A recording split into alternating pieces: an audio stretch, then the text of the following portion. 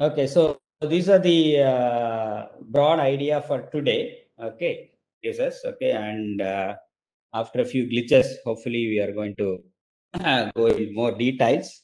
So let us start with some things that we already saw about your, explicit and implicit representation, which I guess you are all little bit familiar with.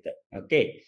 So let me throw some hints on why this is an important topic, because if you are aware of a lot of aerospace and automotive applications, right, where you are having free-form surface design, okay, it is not same as what you use your, second degree equation, little bit more on that. Why? Because you have to have some flexibility in designing these structures. Okay, these structures are very sophisticated ones.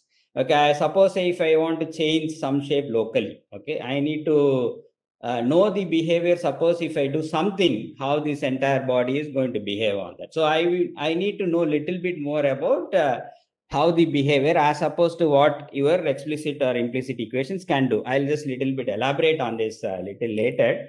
Okay, so are you guys seeing my screen now? Any problem? We can see, sir. Yes, sir. Okay, everything Yes, is sir. We are fine. on the. So post it Yes. on that. Okay. Yeah. So now let me just, we saw these two representations, explicit representation and the implicit one. We saw some basic equations, like, explicit one, you have something like y equals x square parabola, or, implicit, as many of you told, this is a prominent equation that we have been used. So this is a form that probably you may have used in some places, but may not be aware of this is a parametric form. Okay, or you may not have heard of the word parameter on that. Okay, that is the one thing that we have to look at in more detail on that. So the idea here is that each one x is becoming a function of u, or sometimes we use the other letters like t, all other letters also will come into play. So you have to bear with this and understand the implication of using those letters on that. Okay, so let me just little bit go into the detail of this. So we'll see that. Okay, this we already saw some examples, and I just have a empty slide for you guys to understand or post something. Okay, so we are going more into the details of a parametric representation on this. Okay, that is what the whole idea. Okay, so this is the explicit form that you have in terms of the parametric ones. You can see that x is a function of t, y is a function of t. I'll try to be as less mathematical as possible. Okay. So this you can write it in terms of p of t equals x of t and y of t. This is a vector representation, and in 3D space we can see this is how we are going to represent this. Okay, so now let me just give a simple idea. I think if I remember, did you see this equation in any other talk before in some form? It's a Bezier curve equation. No, this Yes, is sir, not we a did So see it in the first day, I function. think. Yeah, so if you looked at your first day presentation on optimization, there was a talk about what? You remember he discussed about your convex optimization problem, right? And what are the conditions on the convexity? He talked about convexity. Do you guys remember that? So you post yes or no on the chat box. Okay, that much I know that you guys are on page with me. Okay, so always interact so that I can know that you guys are at least receiving the thing on the other end. Okay, yeah, so this is what you might have seen. So I'll just little bit elaborate on that. What is the meaning of this? So you can see that a line, okay, any point on a line can be represented in a parametric form. Okay, what does that mean? There is a parameter along this line varying, and it could be starting from 0 to 1. Typically, we maintain this between 0 to 1. And any point P of t can be represented by this equation. Okay, so what is the point at t equals 0? So if you substitute that in this equation, what will be at t equals 0? Okay, at t equals 0, it will be P naught, and t equals 1, it will be P1. It will be P1. So for any other t between 0 to 1, where you get the point on, you'll get the point on the line segment joining P naught and P1. Suppose if I say t equals minus 1, what will happen? So if t is minus 1, We'll get a point outside the line segment.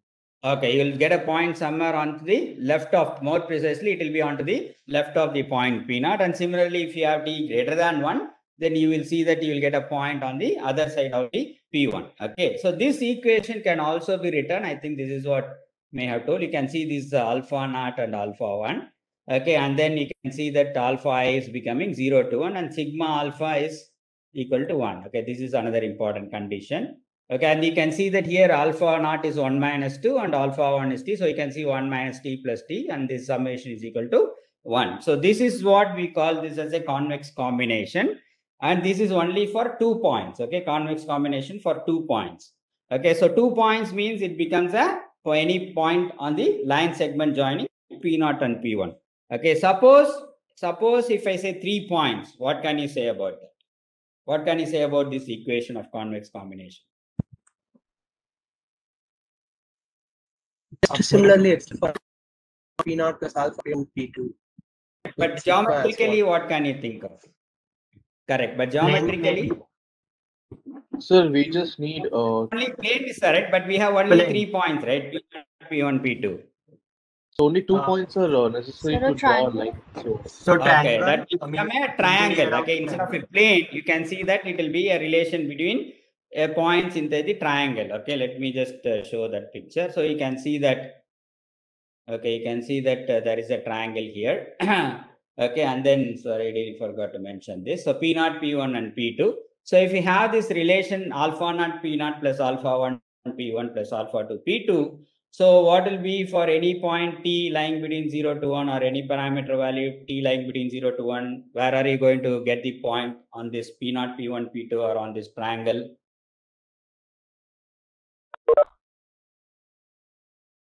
So where do you think? Inside? Okay, any other answer? Will it be outside the triangle? No, sir. Okay, for sure it won't be outside the triangle. So leaving the outside case, what are other possibilities? only the triangle borders, sir, or it's inside included.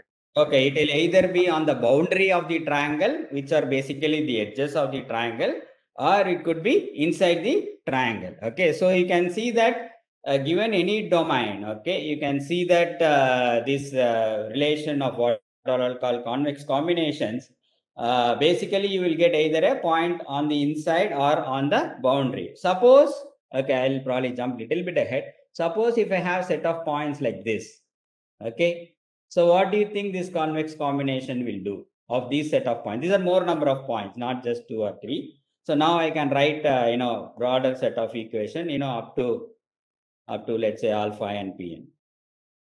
Okay, so that belong to this point. So what do you think will be the resultant of polygon? N-degree polygon, sir. N-degree? Polygon. Sir, I mean n-sided polygon. N-sided. Okay, that's good. So n-sided polygon. Okay, but that n-sided polygon is called as, remember what will be the shape of that n-sided polygon in the sense whether it will be a convex or a non-convex. Convex. Okay, so that's always going to be a convex. So if you try to do that, you will get something like this. Okay. So trying to do the best possible one. As you said, it's an n-sided one. Okay. And this shape that is enclosing all the points and it is convex. So this shape in general is called as the convex hull. Okay, remember this point. I'll also show some more pictures later on. Okay, so this will enclose all the points in such a way like this becomes a what is called as a convex hull. Okay, so that is a very important notion that you have to remember, and we will do that. Okay, so some more, I'll just give you some more examples. So we saw an example for a straight line, the parametric one for a straight line. Okay, now we can also think of extending to other, not just for straight lines, so something like, so here is an example. So you must have seen this example, right? What is this shape? It's a circle, sir. It's a circle parameterized by? Radius A and R and theta. R and theta. Okay, basically R is more like a constant. Theta is what the parameter is. Yeah, you can say it's an R and theta, but theta is typically the parameter. So as you vary theta, you are going to get different points on a circle. But this form You may not have seen this. Have you seen this form? This is also a parametric representation for a circle. Okay, not in terms of theta, but in terms of t. Okay, going in from 0 to 1. You can try to derive that.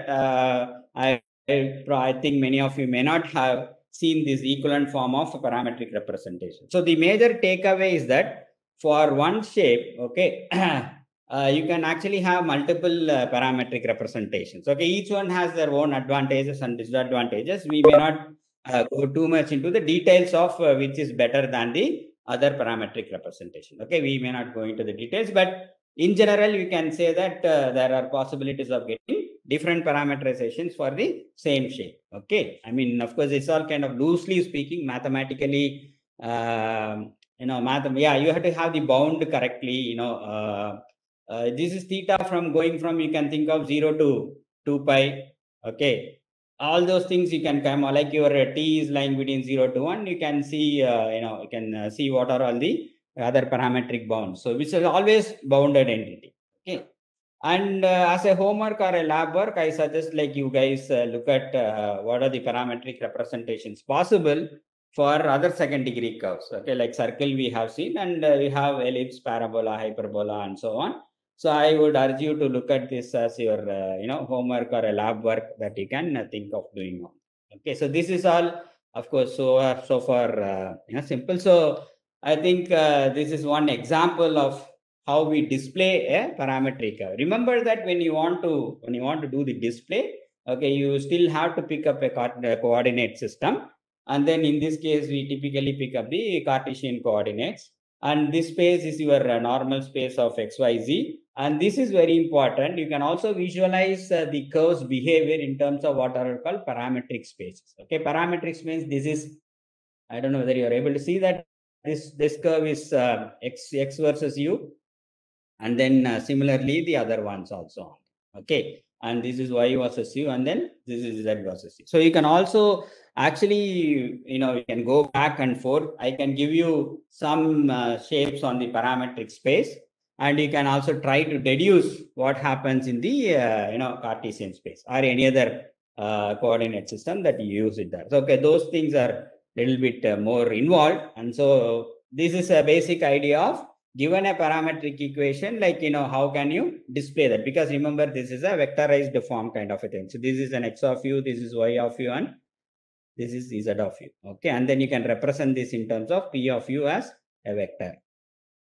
Okay, x of u, y of u, and z of u. So this is one of the greatest advantages if you think of as a parametric equation. So let me just put briefly, without going into too much details of the advantages of this parametric representation. So you first, as I told you, can represent it in a vector manner, which means that all your fundamentals from linear algebra, matrix, all will come into picture. Okay, it's very amenable for your processing. Okay, remember currently linear algebra and other matrix is very popular because of the way you can write code and implement and also understand how the implication of this matrix and so on. So this also amenable because of this vector representation of this equation P of u. And I don't know whether this point is very clear on that. Maybe I'll touch upon it next time. Maybe in the next couple of slides it will be coming. So have you heard of transformations? The word transformation? Yes, sir. Yes, sir. So can you give some examples for transformation? Sir, we can basically any square matrix can be thought of as a linear Why transformation. a square matrix? For example, let's say if I have a point, can I do some translation? Can't I do some translation or transformation on the, why it is only a linear transformation? Okay, suppose I have a point P, x comma y. Okay, so I want to transform this. What is the meaning of transform? I can either rotate or either translate, or even shear and other things also could come into picture. Okay, now if I'm in 2D space, okay, can you guys tell what will be the size of this transformation matrix? Have you read about this? It'll be 2 by 2, sir. 2 by 2. Any other answer? If it is linear, then it is 2 by 2. But if we want to translate, then it will goes up to 3 plus 3. So you have to account for translation also, right? That means it will be a 3 by 3 matrix. Okay, maybe I'll probably go into details little later on in case required. Okay, so okay, briefly I'll just tell. Suppose you have the point x and y and 1 here. Okay, we have to represent this one. So okay, if you don't have this guy, let's say that I have only x and y, and somebody said 2 by 2 matrix. Okay, A B C D. Let's say it performs some action. Okay, now you guys just imagine, let's say this guy going to 0 and 0. Okay, let's say this goes to 0 and this goes to 0. And I want to use this matrix to translate this. Let's say I want to go from 0 to 0 to, let's say, 1 to 0. Okay, 1 comma 0. So if I use this matrix 2 by 2, do you think we can achieve this goal of going from 0 0 to 1 0? No, sir. So if you do a 0 0 of this, finally what you'll have, you also get a, whatever be these values, right? A, B, C, D, you will get a 0 0. So there is no translation possible with a, briefly I tell, there is no translation possible with a 2 by 2 matrix. Okay, so that is where we have to go for a 3 by 3 matrix. So you represent it as xy1. I'm not going to too much details of it. This is coming from the homogeneous coordinate system. And then you have to have, like, let's say you have, 1 0 0 0 1, let's say, and then you will have, let us say, LM and then 1. Okay, now what this will do, this matrix multiplication will do, it will take the point x comma y to where?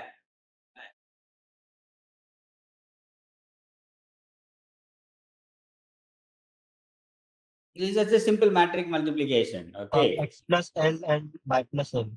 yeah, it will go to, so xy will go to x plus L, and basically you are doing the translation. So if L is 0 and M is 1, then you can see that it from 0 0 it goes to 1 0. So you actually, for a 2D, okay, you actually need a 3 by 3 matrix 3 by 3 transformation matrix on that. Okay, and similarly if you are in 3D space, what would be the size of the matrix? 4 by 4. Yes. Huh? I Would it didn't be 4 hear. by 4, sir? 4 by 4. Yeah, it will be a 4 by 4 matrix. Okay, I think some of you, I think I thought they may have handled transformation, but anyway, if you want, I can little bit go deeper into that. Okay, so that is one of the things that is very much amenable if you are in, you see that vectors, now you can immediately see we can use all the matrix algebra and so on, and do a lot of operations like translation, rotation, everything. And as you can see, it's a vector, so dimensions doesn't matter after that. You can go to any dimension. So this point is little bit, the last one is little bit, kind of intrigue. For example, it can work without a slope breakdown. For example, if I give you a vertical line, okay, what is the slope of a vertical line? Sir, infinity. It's infinity. So when you have computations is it infinity? Okay, so because it is, let's say, y2 minus y1 by x2 minus x1, and you can see that x1 and x2 are same, and it goes to infinity. Now when you use the explicit representation like y equal to mx plus c, how do you handle this?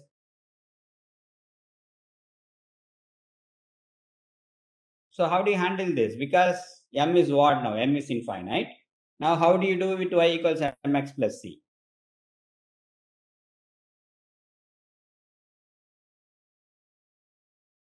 So how do you handle this? Let's say you are performing intersection between two lines, okay, as an example. You might have studied in some of your linear algebra, right, where you solve ax equal to b, right, in 2 dimensions. That equation is essentially amounting to your intersection of two lines, right, if you are remembering your linear algebra. Or if you took any linear system of equation in 2 dimensions. Okay, so how do you handle this? Obviously, you have to have, if you code it, you have to have some special cases for m equal to 0, or then check whether x2 equals x1. So you have to handle in a lot of different ways. Okay, whereas if you are using the vectorized representation, you can actually use it in a vectorized form. You don't have to worry about using x2 minus x1 and so on. So that is one of the great advantages of using this parametric representation. Okay, so any doubts so far, guys? Anybody? Sir, when you had explained about the parametric representation for a convex combination, where you put endpoints, uh, you drew a polygon which you said was n-sided, but my doubt is that So essentially, okay, that is kind of a loose definition. Essentially, what will happen is that it will be an enclosure where you can find any point inside the polygon also. It is not only the outside shape. You are able to see my blue color shape, right? yes, sir. So would it have to Basically, be? yeah, basically it will cover the entire area and the boundary of that will be a convex shape. So the boundary doesn't necessarily have to have n sides, right, sir? Because the No, no, endpoints no, could lie no. Okay, inside okay, the. sorry. Okay. This end and that end there is a collision because not required. Not required. Okay, This is sir. only a shape that you obtain. Okay, I think there is a. Okay, I think there is a mutilation of notation. Yeah. So it is not exactly an n-sided thing that you require. It is basically a convex polygon that will enclose all the points. In fact, when you talk exactly about the convex combination, it talks about any point on the inside of that shape also. Okay, but when we speak about the convex cell, we loosely speak about the boundary of the convex cell. We only assume that as the boundary of the convex cell that we are dealing with. Okay, typically. Okay, though in principle, or you are supposed to talk about the interior of the convex hull also. Yeah, it's right. You are right. It's not necessarily an n-sided polygon as respect to the n, but you can see that it is a union of all that, and that union will amount to this convex cell. Okay, that is the idea. So maybe we can go back and look at the convex combination in more detail. Okay, but the idea is that you will get a convex enclosure, and we call that as convex hull. We look at the boundary of the convex cell. That is the idea. But remember that this property is this convex cell is extremely important in today's discussion. Okay, let me maybe since you asked that, let me ask you one more question on that. Suppose say if I have like you have points like this. Okay, so what will be the convex hull here? Do you see these guys? I'm putting an arrow now. So what will be the convex hull of this set of points? It'll be a quadrilateral, sir, of the four Yeah, outside. a quadrant. So you can see that. So I'm just trying to ask you whether you can visualize the convex hull without employing the definition of convex combination and so on. Okay, so that is very important. You need to come up with the interpretation of this equation. That is more important than going into the too much details of it. And as long as you can get a Faraday, for example, if I have another set of points, let's say I have all points on a hexagon. Okay, let's say on RFI sided. So what will be the convex hull of this guy? So it'll be a hexagon or a pentagon, sir. So it will be a entire set of points itself. Okay, where all points lie on the convex hull. Okay, so by now Yes, I guess you guys should have a fair understanding of what a convex hull is. Okay, very important, and I'll come back to this point later. Thank you, sir. Okay. Sure, no problem. I think that's a good point, which I also kind of as a confusion in the notation. Correct. Okay, so I think Aditya had talked about the cubic splines. Okay, in your first class, I heard that he gave an exercise also. These cubic splines, in some sense, also called as Hermite curves. Okay, not necessarily cubic, you can increase it to quintic and so on, degree 5. So you must have seen an equation. I think if I remember, he showed an equation like this, right? Isn't it something like this? Yes or no? Can you guys type? Yes, sir. Each thing divided into three. Yeah, so you have I equal to 0 to 3. You can see that you have got a cubic equation. Sorry, I think I just had to move it a little bit. Yeah, so this is the equation that he might have shown you on the other day, right? Where you have the summation symbol. They say essentially the same equation I have written in an expanded form. Okay, and you can see that in your normal form, when you write it, you have these coefficients, right? Okay, but you will say that this has y equals probably something like this, right? Ax cube plus whatever bx square plus cx plus d, right? This is basically your implicit form, correct? Sorry, the explicit form of this cubic equation. So whereas the same equation we will write it in a parametric form. Now you can see that okay, you have 4 coefficients here, a, b and c, for you to manipulate or for you to identify, or sometimes you give either way. Whereas if you write this in parametric form, you can see that this number of, what are the number of coefficients here? How many coefficients you have? Can you throw So some answers? 4 for Yeah. each coordinate. So total number is how much? Okay, basically you have 12, sir. much more. It is around, yeah, if you talk exactly, it is 12 coefficients as opposed to 4 coefficients you have in your usual, explicit form. So this is what the point that I talked about in the previous slide. If you look at it. Okay, so if you look at this point where I talked about more degrees of freedom to control the shape. Okay, so you actually, in the case of parametric representation, you can see that you get 12 coefficients as opposed to your usual 4. Okay, in what the same typical representation, but when you slightly go with a different form of representing the same cubic equation, you can see that you will get a more variety in terms of number of coefficients that you can manipulate. Of course, there is also a problem because if you just manipulate one coefficient, how is the curve going to behave? Okay, then you have to study the parametric space like the XU space or YU and ZU space. Then based on that, you can see how the curve is going, which is typically difficult, okay, in these kinds of shapes.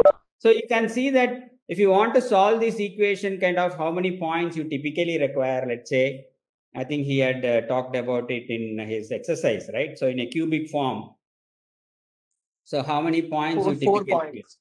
Okay, it has 4 points. And also what will happen? Will the curve pass through all 4 points? Yes, sir. All 4 distinct points. So all 4 distinct points. So this process is called what? Interpolation. Okay, fantastic. So this process is called interpolation. Okay. So interpolation is a very popular approach to produce, let's say, a curve or a surface passing through certain number of points. And of course, always you can see that you can, given certain conditions, you should be able to solve it. But the problem is that suppose say you find the equation of this guy and let's say you get some coefficient. Suppose if you change one of the coefficients, can you predict the behavior of this curve?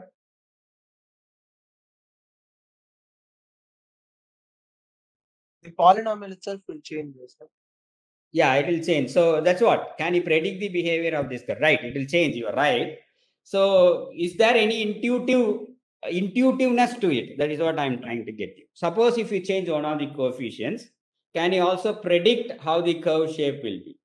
Like whether it will be something like, No.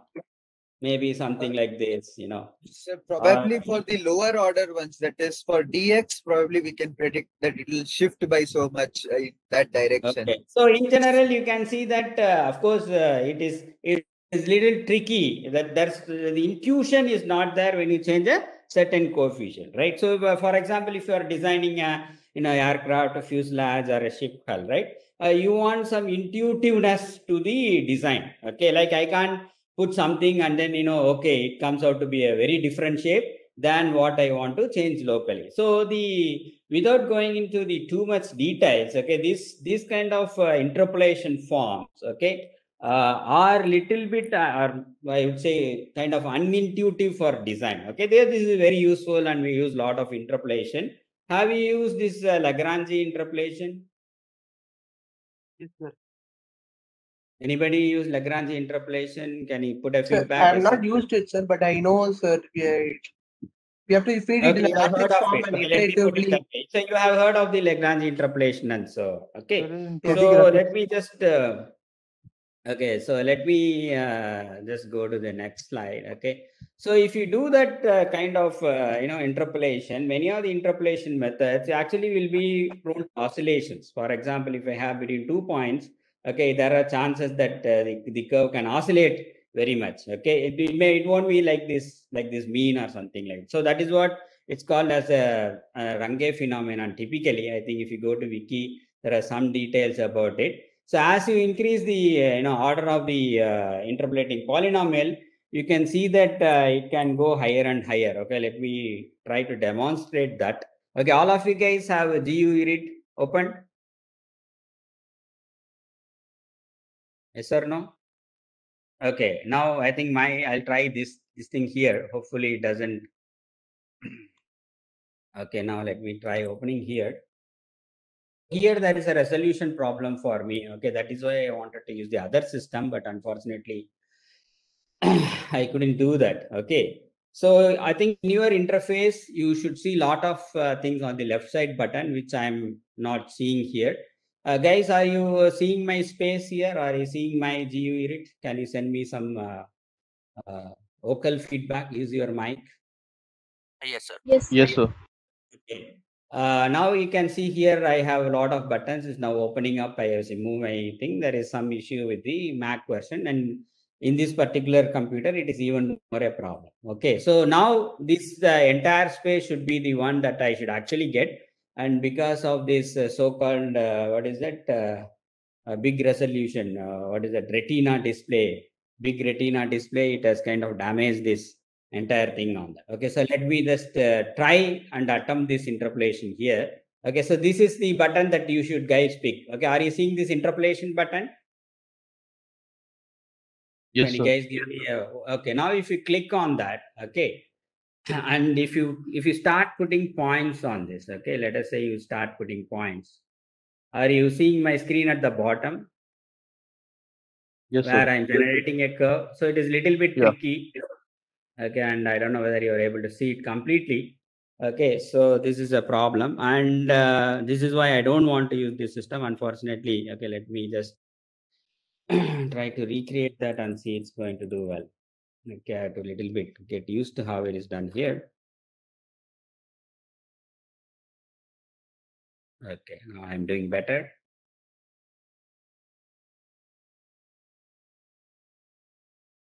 So you can see that if I generate a lot of points, okay, and if I increase the order, okay, let's say I increase the order, and then I'll just try to give the curve and then press OK. So you can see that the curves have oscillated between points. You can see these big oscillations. Okay. So this is because of your interpolation problem. Okay. As I interpolate between points, these these peaks started appearing, or the curve oscillates between two given points. So that is the overall idea of, that is the overall happening or the resultant of using these interpolation approaches. Okay, where it is not only easy to control, okay, these oscillations, and you can see that we don't want it in the case when you want to go for a design. For example, imagine you are designing the body of an aircraft and then you get all these oscillations coming in. Okay, so because this is phenomenon happens as you increase the degree of the curve, okay, then the problem with these approaches is that it generates oscillation. So there is another problem which is called as the ab initio design. Okay, so this is what we are going to more focus on. Okay, so are you able to understand a little bit? At least, did you guys try on your own or no? Yes, sir. So how many of you are successful in generating a curve and then increasing the degree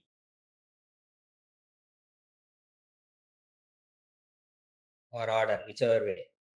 So if you do that, you would have observed that, okay, there is an increase in your, let me probably switch to the other system later on and show more demonstration of it on that.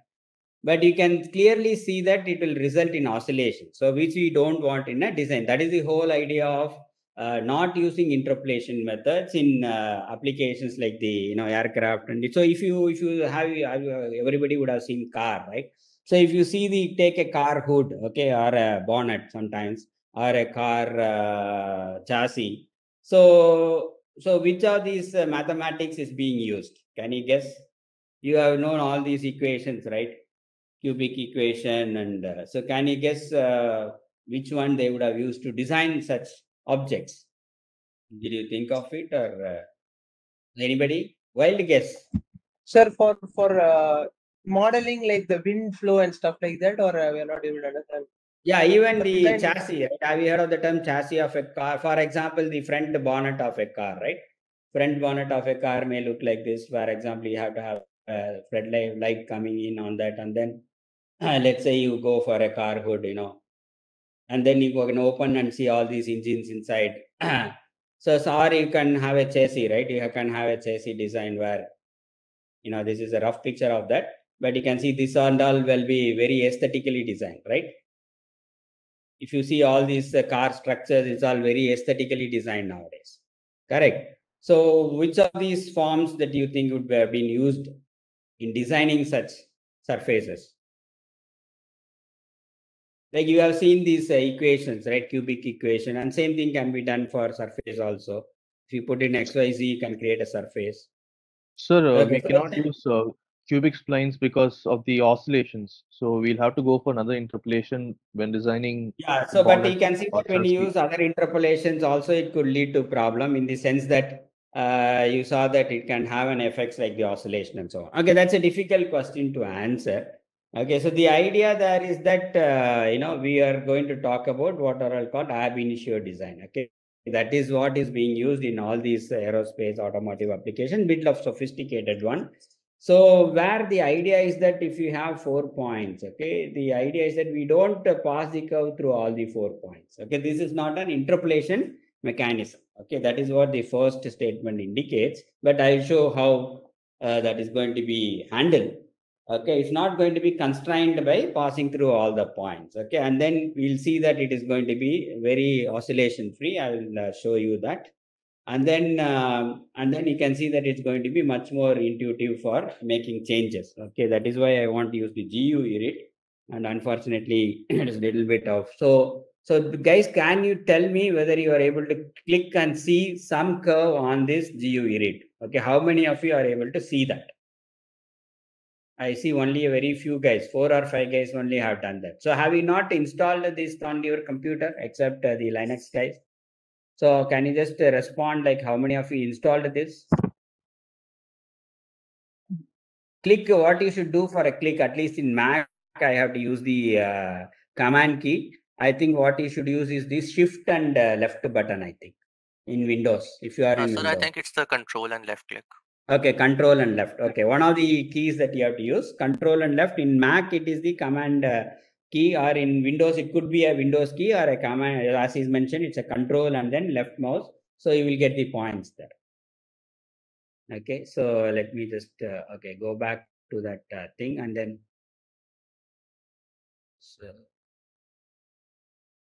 so let me just so here is what that I did, and then you can click on that and then get all these ideas. So let me just okay, so all the things are behaving differently in this one. Okay, let me just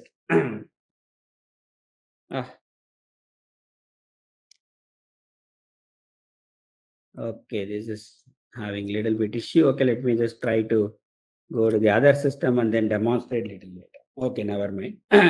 But I just want to do that. Okay, so all the left hand side, I'm not seeing anything. That is a major problem because it is supposed to load a lot of things and then I should get that. Okay, anyway, so there is a new scene that I have created. And then if I go to again curves, I can see all this. Okay, hopefully I'll be able to come back to this.